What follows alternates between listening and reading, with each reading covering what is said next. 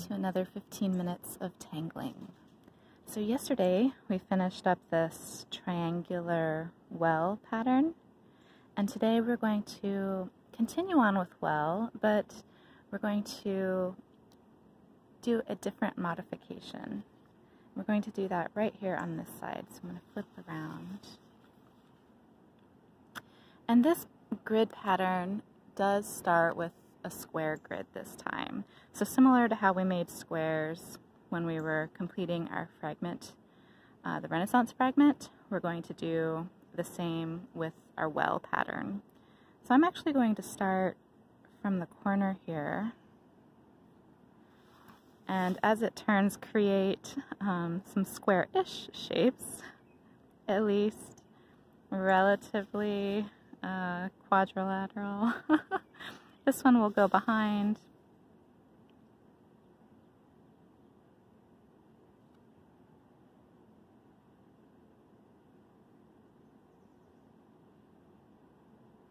This one will partially go behind. We'll have, I'll continue the pattern here.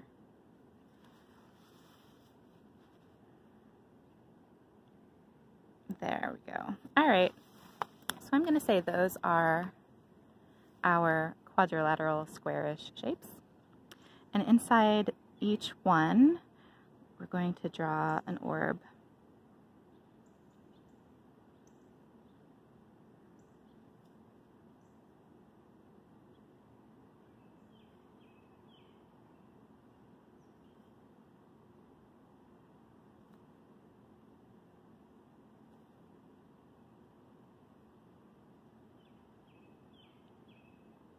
All right, and similar to how we did well in the triangular grid, we're going to go ahead and do the same here, where we take off and land from the orb to one of the corners. And I'm going to start by going counterclockwise.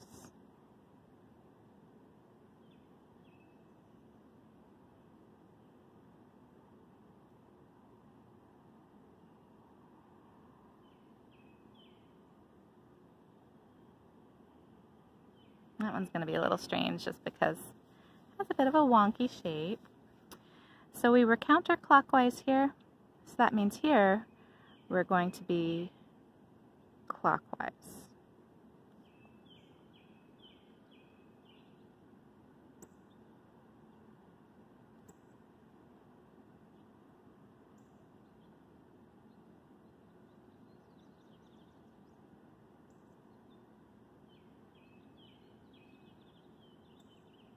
You can tell we did it properly when these two connect and these two seem to connect here. This one will go behind. So let's see, counterclockwise, clockwise. This one would be counterclockwise. So here we'll go clockwise again.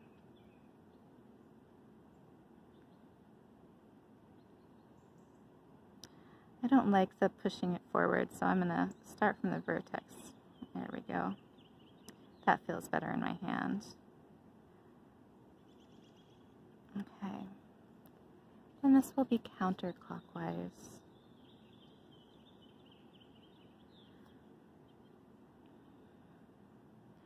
Last night it poured and poured and poured.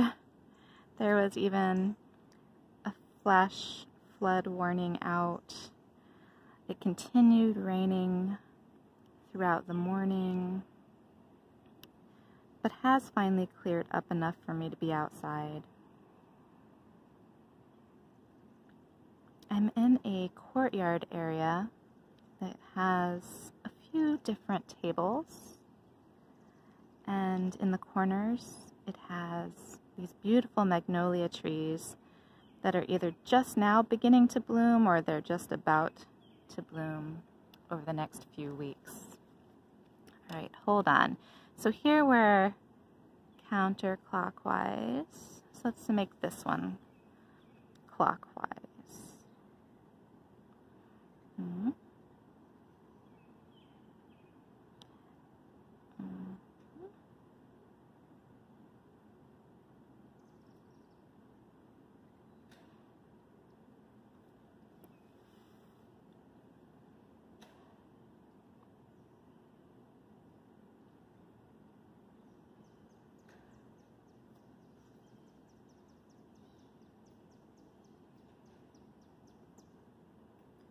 There are quite a few birds, particularly mourning doves and robins flying around.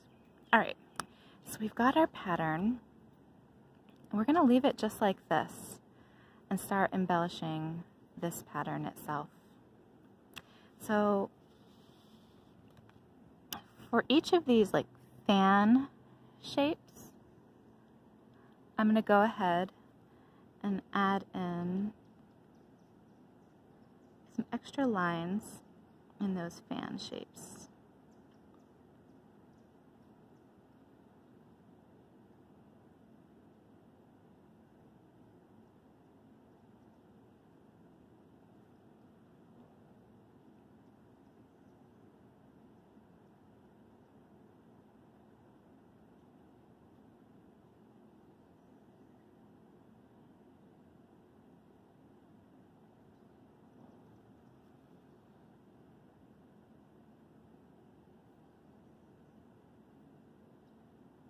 Every once in a while, someone's walking through the courtyard. There are covered walkways on each side of the courtyard.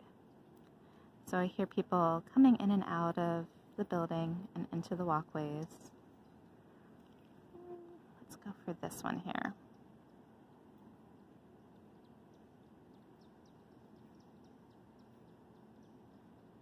Earlier there was a dad with his daughter playing out in the courtyard.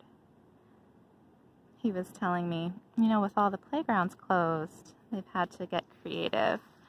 But I'm on UVA grounds, and he was saying, you know, UVA is like a playground in and of itself.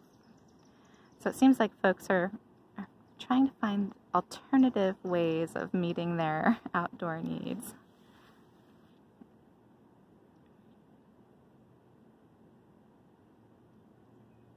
Okay, let's go to that other side all the way over here.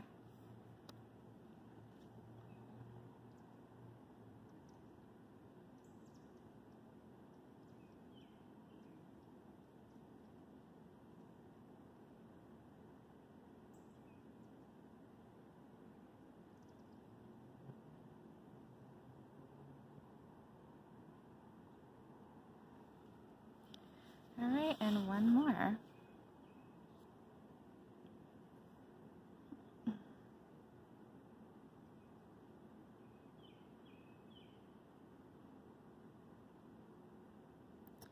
Okay. So now I'm going to think about how I want to color these in. Do I want to color them in black? Do I want to color them in brown? And then whatever color I choose to color these stripes in, I'm going to use the opposite color to put hatching in the background. The other choice is to sort of alternate, like color these in brown, color these in black. I think I would like to color them in brown and then put the hatching in the background as black. So let's start. I'm going to start right over here.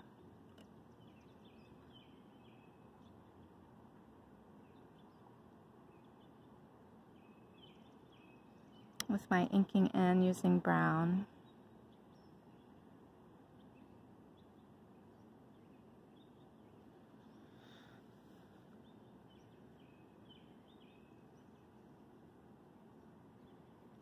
I didn't really think much about how many of these lines I was drawing into the fan shape. I just sort of let it happen organically.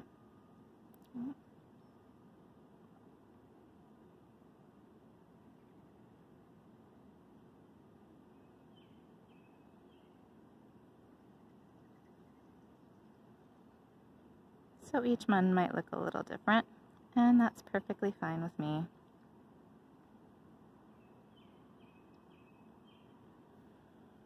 I once had a friend, she was looking at one of my artworks and she said, "How do you get it all so perfect?" And I said, I don't at all. I'm just really good at tricking your eye into thinking that it's perfect. There are so many details on that page. Your eye can't possibly take them all in at once. So it tricks you into thinking that it's all perfect. And I said, here, look closer. And I had done henna drum and the little like flower shapes in henna drum. And initially she was like, all of your leaves and petal shapes are just perfect. They're exactly the same. And I said, let's look closer. And then she realized each one was completely different. And I said, yeah, I'm just really good at putting in so many details that your eye sort of gets tricked into believing that everything is uniform and everything is perfect. It's like when you're looking at a mosaic. You know, is each little tile absolutely completely quote-unquote perfect? Usually not, but the overall composition is absolutely perfect in its imperfection. So I guess that's why I'm not terribly concerned with what most folks would consider mistakes. And I think after you've practiced Zentangle drawing for quite some time, you start to become friendly with error. I would also attribute that to my time as a Montessori teacher. Error is definitely a source of learning rather than something to be fussed about.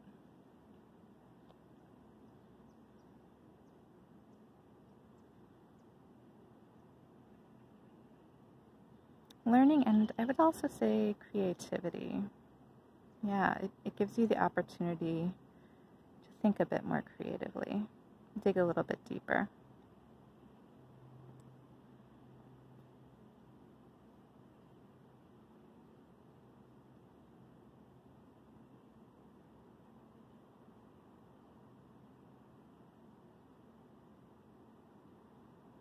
I really like these moments of quiet stillness.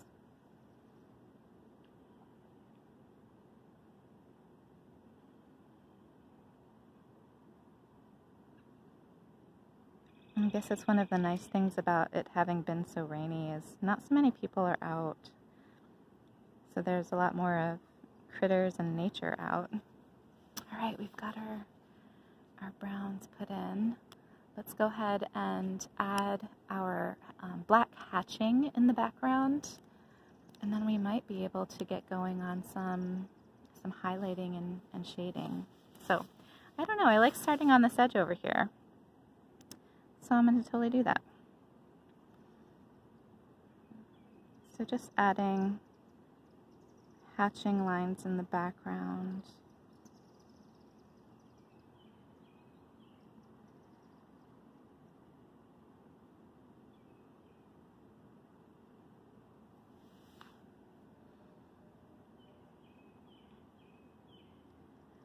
I was thinking the other day as I was looking at this about, well, what if I inked in the background rather than putting hatching? It would definitely create more contrast. So I think towards the end, when I start making some observations and decisions about the composition as a whole, I might go in and ink some spaces in. But for right now, I'm perfectly happy to add in some hatching instead.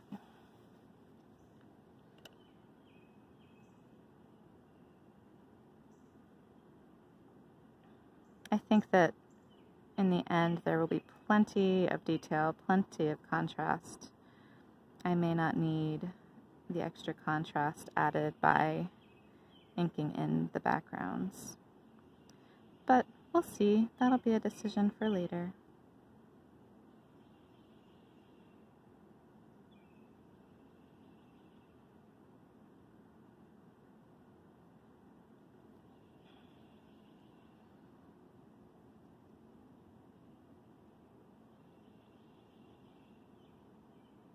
Always remembering to breathe. Every once in a while, do a body scan and relax, especially the hand. you really give some thought. How tight really do you need to hold that pen? How hard really do you need to press down on your pen when you're drawing?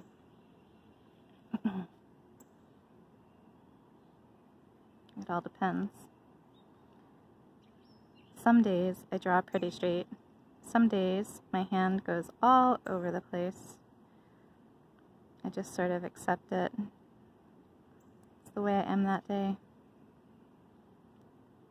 And usually it's not terribly noticeable in the drawing, because at least if it's consistent, it looks as if it's meant to be that way.